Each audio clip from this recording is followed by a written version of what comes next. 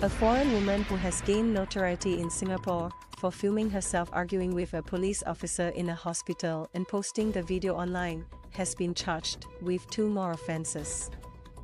The woman, a Chinese national named Han Fizi, is accused of making a false declaration that she would work for a company called KDL Elements in her work permit application.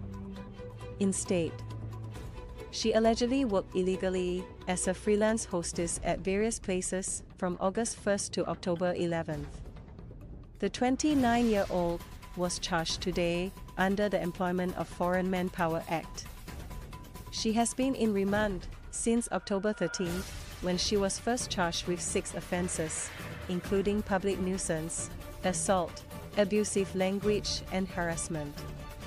The incident that sparked her arrest happened at Singapore General Hospital SGH, where she had gone to seek treatment for a foot injury. She claimed that she had been hit by a car and waited for 3 hours without seeing a doctor, while she was allegedly being abusive to hospital staff.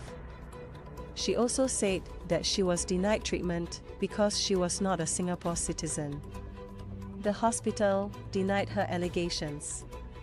When the police arrived, she allegedly argued with them and recorded a video of a female police officer, which she later uploaded on Chinese social media platform Douyin. Han today appeared in court via video link from her place of remand, looking calm while wearing large black glasses.